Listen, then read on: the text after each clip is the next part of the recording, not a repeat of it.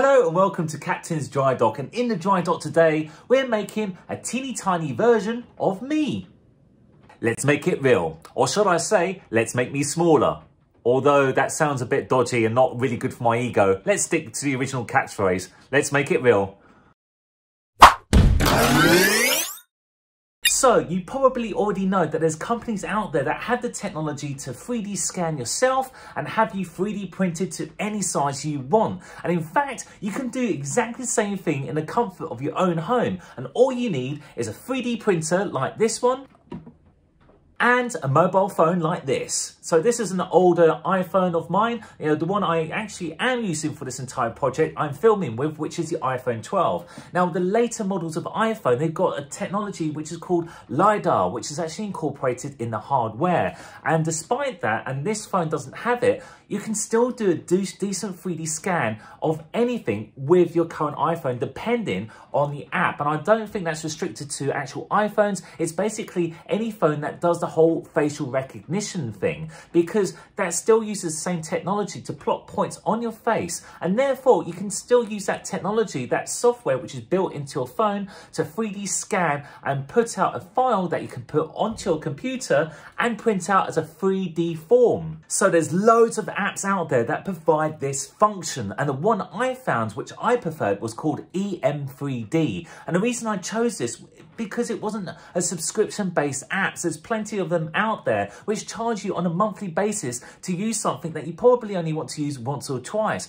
With this one, okay, it's not free. I think I bought it for around about £5. However, that's it. It's a one-off payment, and it was super easy to use, which I'll show you later. Okay, it's not the best scanner in the world, but considering it's making my phone, which doesn't have the LiDAR technology incorporated like the later makes of iPhones, it still works out to be really great for what I'm going to use it for, and you'll see the results. So I'd scanned quite a lot by myself, and I could not reach all the areas before the thing cancelled on me, because if it's too close, too far away, or your head comes out of shot completely, it just cuts off and you have to start again.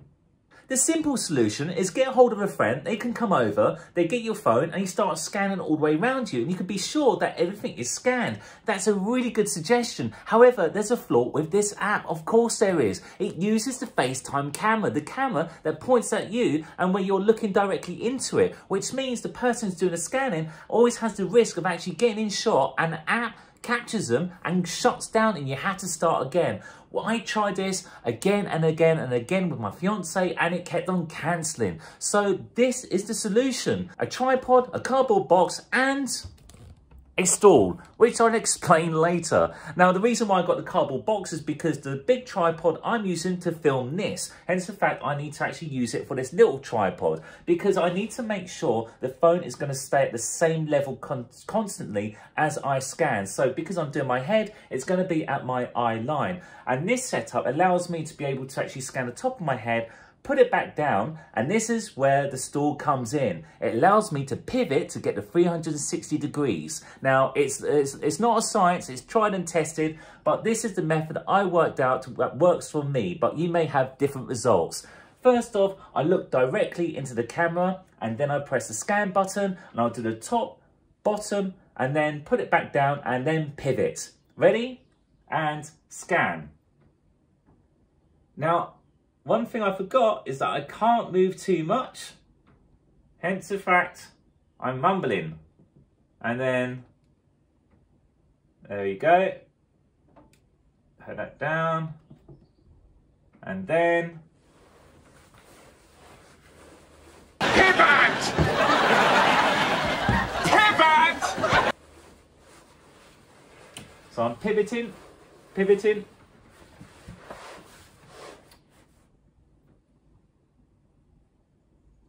and there we go. That actually worked out really well. In fact, I've had better scans than that, but this is how I was able to scan myself on my own and got really, really good results. Next, I need to transfer the file onto my computer so I can clean it up and get it ready to print. Now that we have the scan, I need to clean it up using a 3D program such as Fusion 360. Now, there's plenty of 3D software out there that's free to download, and Blender is another one that I highly recommend. But as I'm a Fusion user, I'll be going through all the steps of getting my scan ready for print.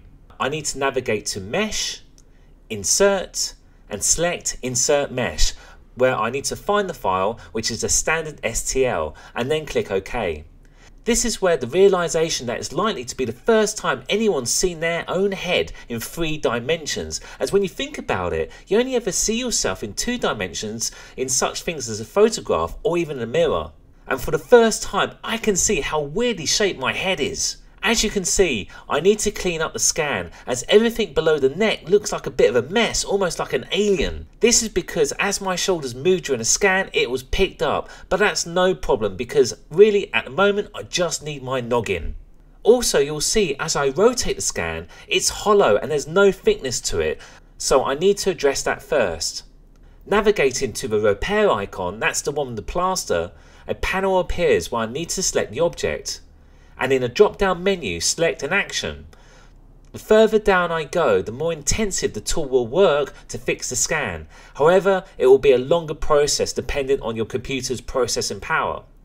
I'm selecting Stitch and Remove. This may take a little time, but once done, you'll see that all the holes are closed up and it's ready to be edited or even printed.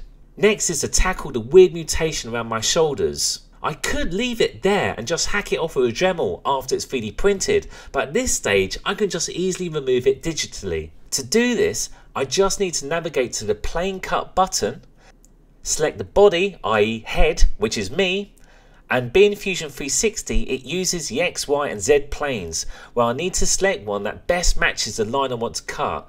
Then it is a case of moving it about. Now it's not just the head that I'm trying to include, but also as much of the neck as possible, as the neck on the figure may be too slim or too thick for the head, so I'm going to be using my own neck on the figure.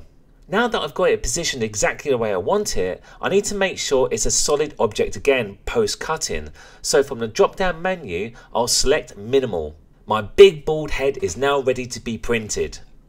Although it is massive, so I need to shrink it down Beetlejuice style.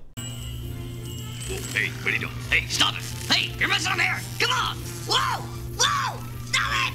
Whoa! First, I need to make a guide by selecting solid in the toolbar and make a sketch on the same plane as the profile of my head. I'm making this 14 by 14 millimeters, which is roughly the size I need it to match my action figure. Pressing the M key, I need to move the head over to the guide. Then select modify and then scale from the drop down menu. And then scale the head to fit inside the box guide.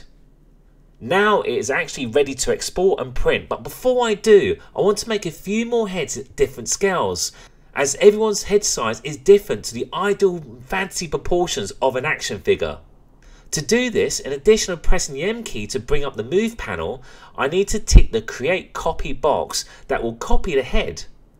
Then it's a case of moving it to a different position and rescaling as before. I'll make a few more of these later. Once happy, I just have to export the head by selecting it in the body's menu, right click and select save as mesh as an STL file, which I'll repeat for all the other heads later. Although the 3D file is cleaned up and ready, I need to open it in 3D printer software that is the middleman between the file and the printer telling it how to print. It acts a bit like how you send an MS Word document to a LaserJet printer, where you have to tell it the orientation, the quality and other variables so it knows how to print your file. And the final bit is telling the program to slice it so it's ready to be exported onto my USB and then plugged into my 3D printer and then finally printed. Fresh from the 3D printer, and I've laid down a ruler so you can see the different scales I have here. So this is the 14mm head that I first made on Fusion 360, and look at that detail. Now there was hardly any finishing that needed to be done on this, like the supports were there at the base of the neck, snap them off. All I need to do now is prime it, paint it, job done. Now look at the resolution. Bear in mind the 3D printer can do a lot more detail than this. The resolution was dictated by the quality of the scan, so there's always an argument amongst the community thinking that the 3D printers will never get as good as the quality of the kits, but I beg to differ, and look at that. Now I'm an only child, and now I've got loads of twin brothers, okay, in minute size, but then again, I'm only 5'7", so yeah, I can count them as one of my brothers. So this is 14mm, And this is the smallest at around about 4 or 5 millimeters. Look at that in my hand, zoomed in, that it kept every single detail. In fact, here is a £1 coin. So there is the Queen's head next to mine. Yeah, the detail is incredible. So you can go down to like a 1/72 scale figure. So if you want your head on a 1/72 scale Airfix type soldier, you can do that with this. So I'm really pleased with it. Recognize this guy? Yep, it's one of the First Order Stormtrooper action figures. To all those Star Wars fans out there, not to worry, this isn't brand new. It hasn't come out of a box and ripped up, because I know you love to keep these pristine. This I bought secondhand from eBay just for this purpose. Now, what I had to do is, take off the helmet. So I've ripped off the helmet and I've already attacked the neck of this with a Dremel. So it's small enough to be able to fit inside a cavity of one of these heads, which I'll need to drill into later.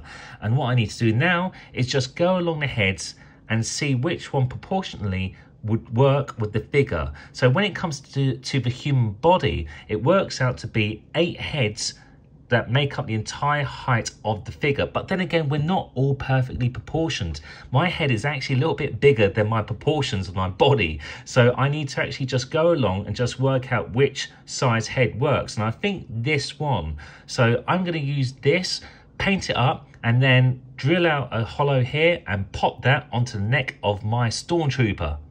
So the big finale.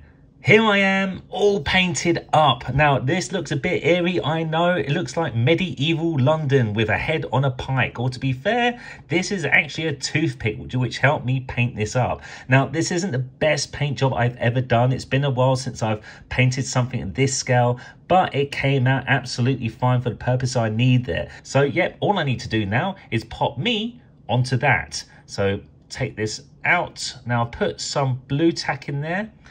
And then slip me on. There we go. This is looking really eerie, to be fair. Really strange. Now, I think you'll agree. I think I got the proportions right. And again, if I've got it wrong, I can always go back and just do another head. But I think that works. I think I might need to trim down the neck a little bit more. But overall, yeah. That's really, really good. And what I need to do now is put a blaster in my hand. And bear in mind, this is the strange thing. If you've seen my YouTube channel, you will see I'm in the progress of building a 1-to-1 scale armor kit of the First Order armor. And I'm almost finished. Check that out. And now I can see what I might look like when I wear the entire thing. That's right, look into my eyes. You've caught me painting a little Warhammer 40k figure of me. So as it turned out, I've got so many little versions of my head at all different scales. I thought to myself, I don't want to waste them. So I went into the cupboard and cracked open my old box that contained my old hobby, which was playing and painting Warhammer 40k figures, and the head matched the scale perfectly. And right now I just stuck it on and I'm painting it right now, and it's going to be so cool. So if I ever play a game again, one of those soldiers is basically me. No doubt it will get shot, but it looks so cool. And in regards to this, yes, at the time of filming, I am now 43 years old, and many years ago when I was playing Games Workshop, I didn't really need any glasses or magnifying system, but I realised I'm going to have to give up the ghost and invest in a pair of these, which is fantastic. It's even got a little light. I might do a review on this sometime. Anyway.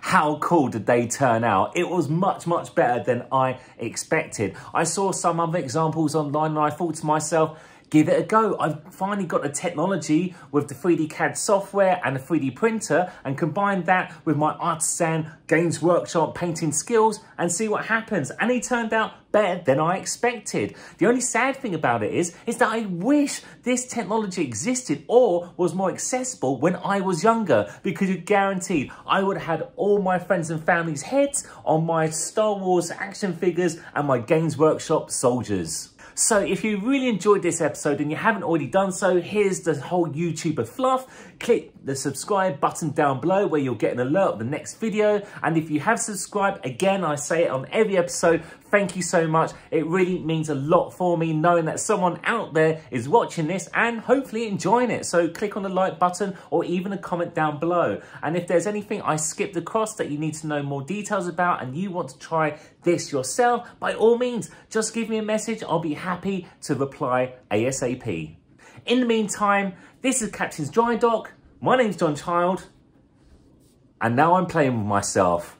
You take care and you stay safe. Bye.